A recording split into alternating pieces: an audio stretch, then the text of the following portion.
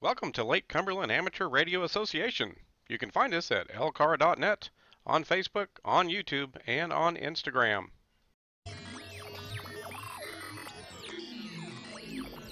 If you're enjoying the videos we're producing here at LCARA, please help our club out by hitting that subscribe button. Also, give us some feedback on our videos. Click the like button, share with anybody who may find it interesting, and be sure and hit the bell icon to make sure you get notified of the next video release. Well, hello there. This is KY4BDP Brian for the Lake Cumberland Amateur Radio Association. Well, who's this fella?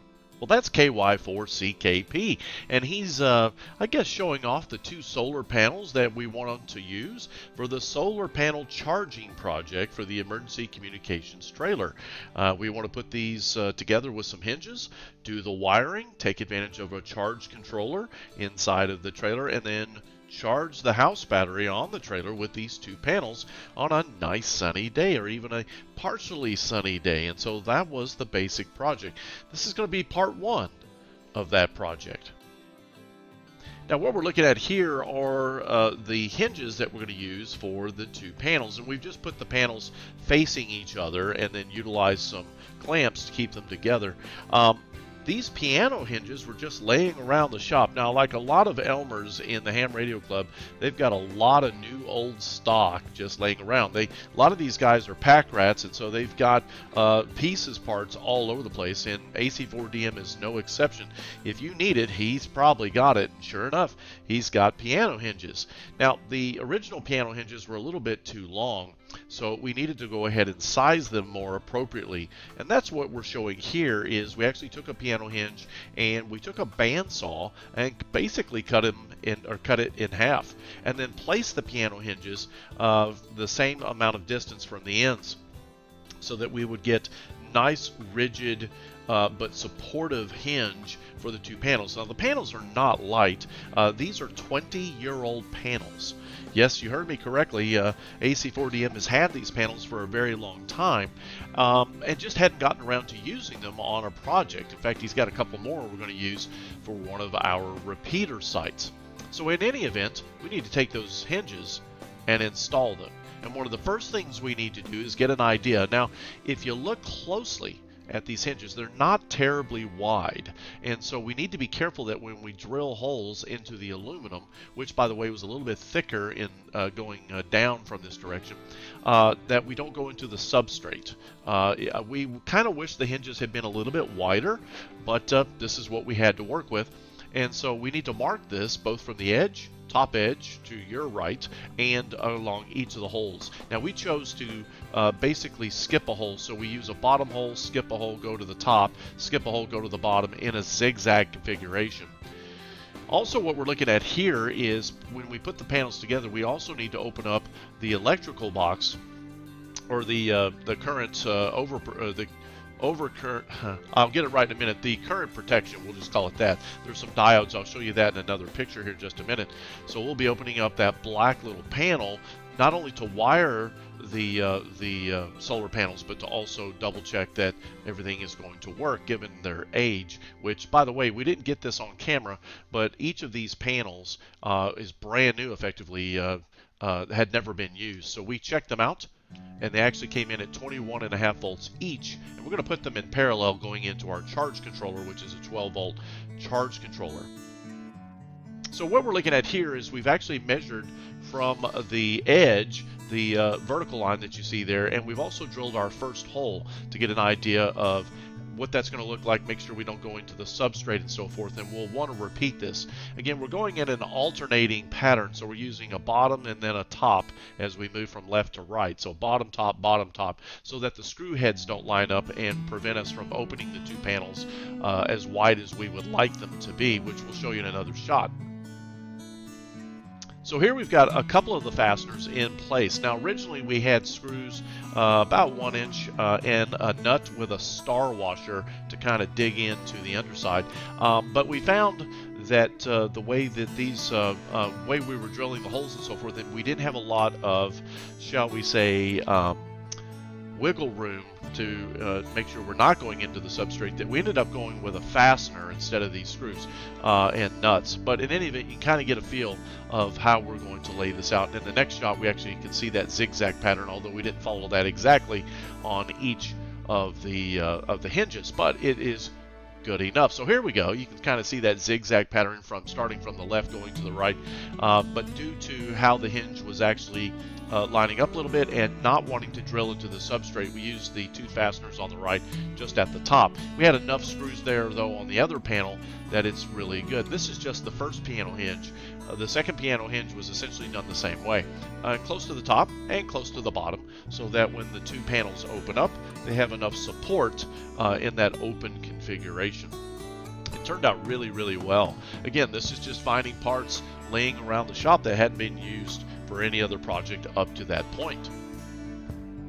Now this is the actual electrical box that we're going to attach our wiring to. The bottom left terminal is for your negative. The bottom right terminal, far right, is your positive terminal.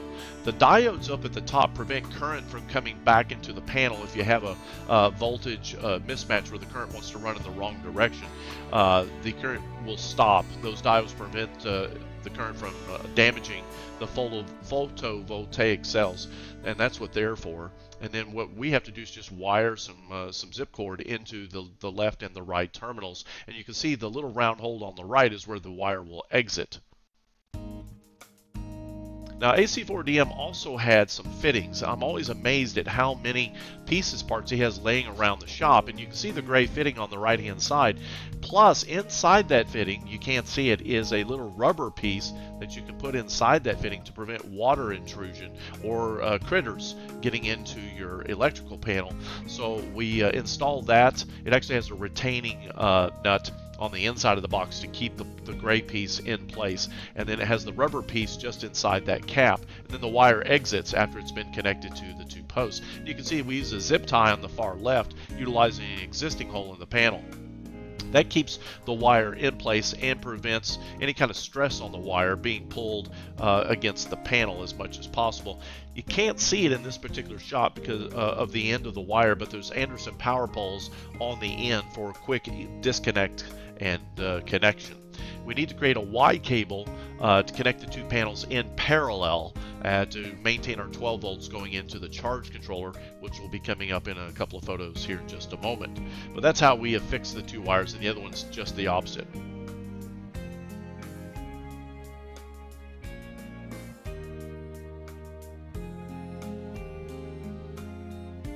Alrighty, so here's KY4CKP showing the finished results of putting the panels together, but we're not done. It's kind of like a 4-part process. We had to put the panels together, we had to create the wiring and the Y connection for connecting the panels in parallel. We had to connect them to the charging controller, and then we have to install this in the trailer itself. We used a 25-foot cord for the cables that are going to connect to the panels to go into the trailer, so we can get the panels far enough away from the trailer on either side, by the way, depending on where the sun happened to be positioned. But that's what the panels look like after the hinges were installed. In our next piece here, we've got just a little bit of video of AC4DM doing a little bit of soldering on some of the contacts that we're going to put inside the Anderson power poles. These are relatively thick, and we wanted to make sure that we have good connectivity. So this wire was a little bit thicker than what we used coming out of the panels, and this is what ultimately is going to go into some Anderson power poles for connect. Now we're going to put a pigtail on the charge controller that is ring terminals going into the charge controller, and Anderson power pole on the other end, and then this end will plug into that. So you can see the charge controller here with those ring terminals on the right hand side, the heat sink on the top there in black, and you can see a length of cable about 25 feet to make sure that the panels can be set up somewhere outside of the trailer where they can be in good sunshine. And then we actually already have conduit holes in the bottom of the trailer to allow cables, antenna cabling and so forth to come up inside the trailer. So we hopefully have enough length there, and if necessary we can create another length of cable to extend it if we need to get the panels a little bit further away. But we thought 25 feet was going to be plenty. So this is the back side of the charge controller, and in our next picture here we'll have the front side of the charge controller.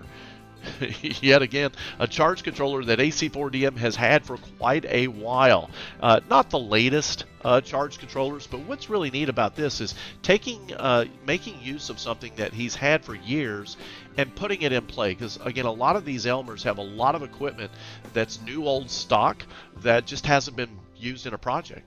And it's still perfectly fine. And for our purposes of charging a single, possibly a dual house battery a little bit later down the road, that's all we needed.